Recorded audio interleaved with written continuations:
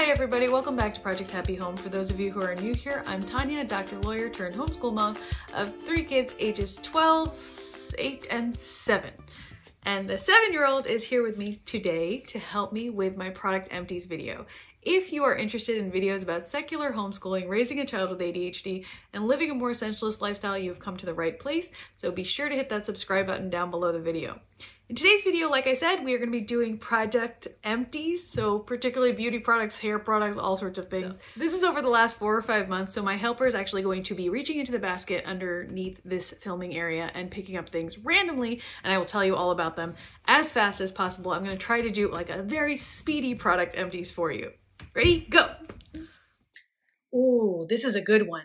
So this is actually by Neogen, and this is their Real Ferment Micro Essence, the 93% microbiome ferment complex. I use this basically as an essence, kind of like SK2 or something. You can see in the bottle there, it's very, very watery. Here, I'll put some out on my hand so you can see. If there's any, it just drips out like water. And it has that same texture, and it's very, very moisturizing to the face. Again, with any essence, with any moisture that you're adding to your face, you want to put some cream on right after to lock it in. But I love this stuff. This is like my favorite essence. I actually used something like SK2 before, some other dupe, I think Misha Revolution or something like that, and it like peeled off my skin, which I have not heard of happening to anybody else, but that's what happened to me. What have we got here? Ooh. This is, oh, you like this one. Can you read it? Bum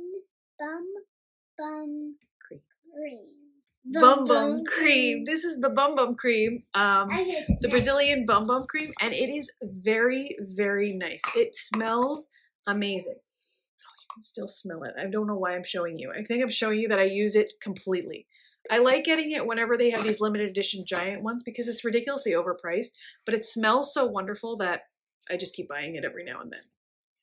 So my helper actually ran away, but she's back now. She had to tell all her siblings about the Bum Bum cream because it was so funny, right? Mm-hmm.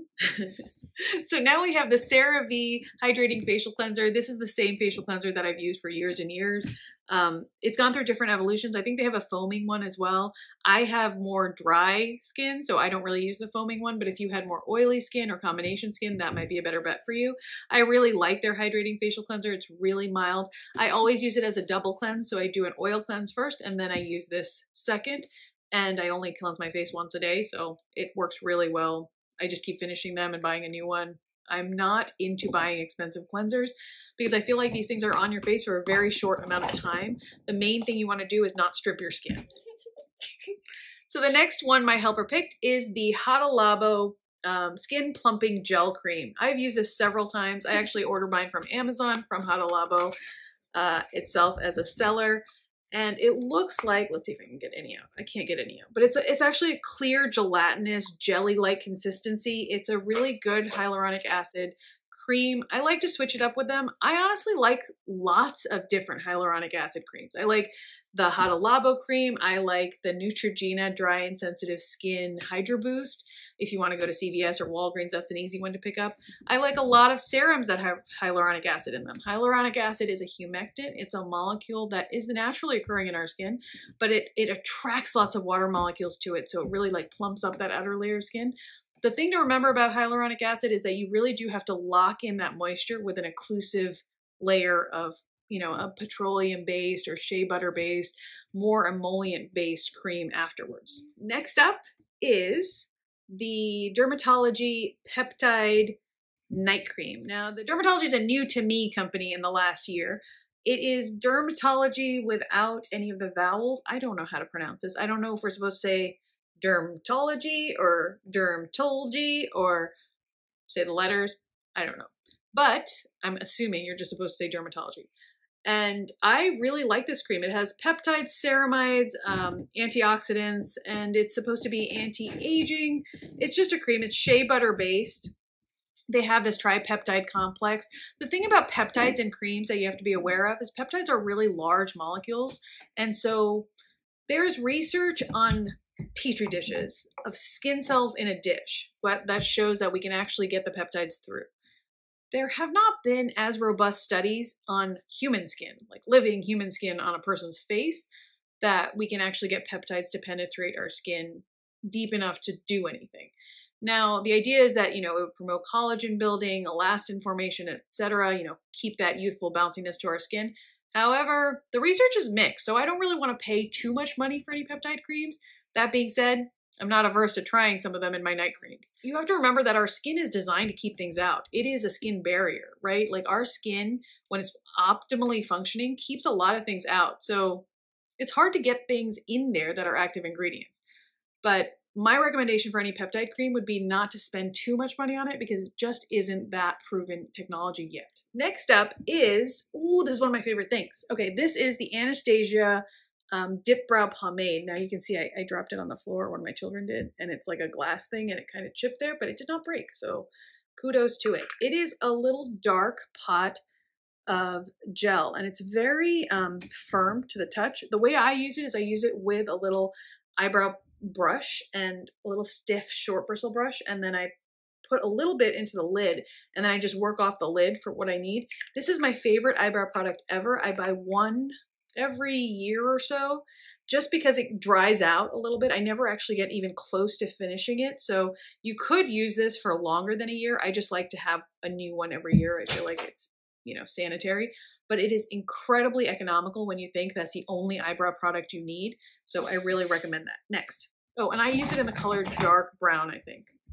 And sometimes one shade higher than that, but I don't use black because it's like super black. This is the Rose Vegan Lip Balm by Biossance. I really liked this. This was just sort of like a glorified Vaseline, but it had a nice texture, like a little bit more slip than Vaseline, a little bit more stickiness than Vaseline, and like stayed on longer. Sticky is the wrong word. A little bit more emollient.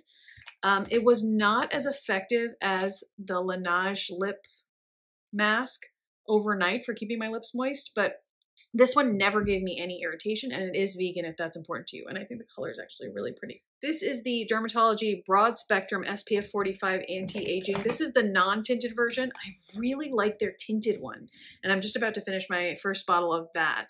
But they're both really good. This is a mixed, a combination sunscreen. So it has 12% zinc oxide and 7.5% octinoxate. I've talked about sunscreens ad nauseum, but combination sunscreens are really good. Zinc oxide is a great physical sunscreen barrier. So this one is a combination sunscreen with zinc oxide that has absolutely no white cast whatsoever on someone of my skin tone. So I think it's a great win. What do you think? Oh, this is the tinted version, you guys. So I actually loved this. This is the universal tint. It's an SPF 45 as well, and same exact active ingredient profile. So 12% zinc oxide, 7.5% octinoxate. I really love this sunscreen. This is my new go-to actually. And it just goes on really nicely. It's all I have on my face right now for, you know, any kind of base. It's like brown. Okay, so we're going to show you on my daughter's hand. So see, you can see here, it has a slight creamy tint, like a slight creamy tint, but as you rub it into the skin, it really does take on the hue of whatever skin you're rubbing it into. So it's really nice and smooth. It dries down beautifully. I'm really impressed with this sunscreen. It's sunscreen? Next. Hey, I want to throw the Sorry. I'm terrible at letting other people throw things. So the next one is the Weleda Skin Food Body Butter. It's an oldie but a goodie, and people have liked it for a long time. If you like a very natural body butter, a really thick, rich cream, this is something you're going to like. Like you could actually pull this out with a spatula. Like it has a pretty thick consistency. And it is based in sunflower seed oil and cocoa seed butter and glycerin. So all really good, you know, thick, rich ingredients for a body butter. I enjoyed it. I don't think it's the end all be all cream, but it's a really nice one. This is a hair product that I have loved. This was recommended to me by my friend Arlene over at Arlene & Company. Maui Moisture Nourish and Moisture Coconut Milk Conditioner for dry hair. They actually have, if you go on Maui Moisture, they have like a sliding scale of what is appropriate for your hair based on its amount of dryness and coarseness and curliness, etc. So this seemed to be my best fit, and I really, really like it. It smells nice. It goes on nice. I have a noticeable difference in my hair softness when I use it, so big fan. This is also by Dermatology. You can tell I've been trying out this brand. This is their Needleless Serum Renew formula. This is one of their most popular products, I believe. I really liked this as a peptide slash ceramide slash hyaluronic acid night serum. So this is sort of my night serum. After I wash my face, this is the first thing I put on after I mist the Neogen on my face for moisture. And then I do like a moisturizer, like the peptide moisturizer or something like that. I let that dry down. I put on my retinoid. I put on another moisture layer, and then I call it a day. The next product my helper handed me is the Acure. Is that how you say it? Acure? I don't know. The Acure Brilliantly Brightening Cleansing Gel. This is pomegranate, blackberry, and acai. It's for all skin types. It's 100% vegan. And like all of the other Acure products, it is paraben-free, sulfate-free, phthalate-free, mineral oil-free, petroleum-free, silicone-free, and cruelty-free. I think the most important word there is cruelty-free, if that is really important to you. A lot of the other things, I have lots of feelings about natural companies fear-mongering about a lot of those ingredients, but if those are important to you, this is a good company to try out. I've liked a lot of their things, actually. I'm not a big fan of gel cleansers. I don't like the feeling of the gel foaming in my hands or on my face. I hate the feeling of residue. So this isn't my favorite thing, but I would use this in the shower because in the shower, you know, there's just more water. You wash off everything a little bit more well. I didn't notice any brilliant brightening with this, but like I said, it's a clean beauty product, and I like a lot of the things that this company makes. The next product is the SkinCeuticals C&E Ferulic. This is their vitamin C serum. This is the most expensive item in my skincare regimen. I use this every other day in the morning, first thing after spritzing my face with the Neogen or any other essence that I'm using. And it is remarkably expensive. And I subscribe to it. I think I get it from DurhamStore.com so that I can get 15% off. I try to eke it out. I have tried many different cheaper vitamin C serums. They do not do anything for me. They do not function as well as this one. When I use this one consistently, I immediately notice a brightening effect. I immediately notice my 11 gets reduced right here between my eyebrows.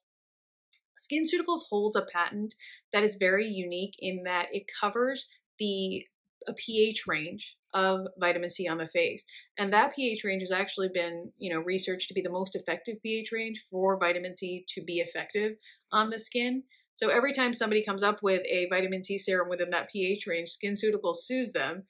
For example, they recently sued Drunk Elephant for their Firma C serum, and I don't know how that went, but I will tell you that I have never seen results with another vitamin C serum. Nothing. Not Timeless, not any of the over-the-counter ones that are at like Target or the drugstore or anything like that. So I have tried because I would love to not spend this much on a vitamin C serum. But for me, it has definite results and I will stick by it. The next product is also by Biossance. This is their squalene and omega repair cream. This is a little sample jar that got sent to me from Sephora. I've actually used the full size of this. I really like it. The one thing about it is it's fragrance free, but because they use squalene oil in it, which is very moisturizing, but kind of smelly. So a little bit smelly. Yeah. What does it smell like? Something smelly. Okay, we don't know, but it's something smelly. So that's exactly how I would describe it. It doesn't smell like anything bad. Smelly flower? Maybe a smelly flower. It smells like not a very pleasant botanical smell, I would say. That's a good way of putting it. But the smell dries down. So by the time you go to bed, it's pretty much gone. Speaking of the full size, here is the full size jar of it. So it comes in a really nice weighty glass jar. If you like the feel of products, that's really nice. So you can see it's like a white, thick emollient cream. It has a lovely texture. I really liked how it worked on the skin. So I will be repurchasing this one.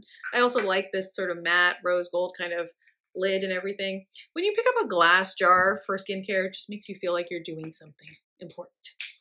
Next up is this little very used tube of Carousel, and it's an intensive foot cream. It comes out kind of like a very thick petroleum jelly. It's really good for your heels, you guys. If you have cracked heels, if you have dry feet, particularly as winter rolls around, just smooth this over your feet, plop on some socks, and your feet will literally become softer and softer, and within 2 weeks, you'll have soft feet again. This active ingredient is urea. It's a really moisturizing, humectant kind of ingredient while also being slightly exfoliating, so it's working double time for you. This is the Biossance gel moisturizer with squalene and probiotics. Now, I like this. I thought it was a nice gel moisturizer. It has hyaluronic acid in it, like so many other gel moisturizers. but I didn't like it enough to pay this much for those active ingredients. So very nice product. If you want to keep your, your routine simple and within one company, I think Biossance is a really nice company for that, but it wasn't like my favorite thing. Next up is the Anastasia mascara. I really like this. I like everything about it. I like the packaging. I like the weight and heft of the packaging. I'm very old fashioned. I liked circular mascara tubes and mascara wands. It has like an hourglass shape spoolie, and it definitely puts too much product on the wand, so I have to kind of clean it off. It gets kind of all over your lower lashes when you use it. I have really short stubby lashes. I don't like falsies or anything like that, but this one does a nice job of like lengthening and body and volume and all of those things. I really liked it. I didn't find that it flaked too much. It was a really nice mascara for the price. The next product up is from one of my favorite companies. This is Dr. Sam's Brightly Serum. Now, I actually really love her moisturizer as well. I do not like her sunscreens very much. This is the moisturizer, and this is the Brightly Serum. She also has a nightly serum, which I haven't tried. The gold star ingredient of the Brightly Serum here is probably the niacinamide and the azelaic acid, both of which can be helpful for discoloration. The niacinamide is like an ingredient that's helpful for so many things, but both of those in concert together work specifically to brighten and diminish, like, melasma, darker spots, discoloration, etc. So if you have hyperpigmentation on your face, this is a really nice serum to look into. So this is a morning serum that I use in addition to vitamin C. It is not a liquidy serum, by the way. It comes out more like a very light lotion. So if you don't like liquids, that's another thing to consider. This is Dr. Sam's Daily Moisturizer. This is called the Flawless Moisturizer.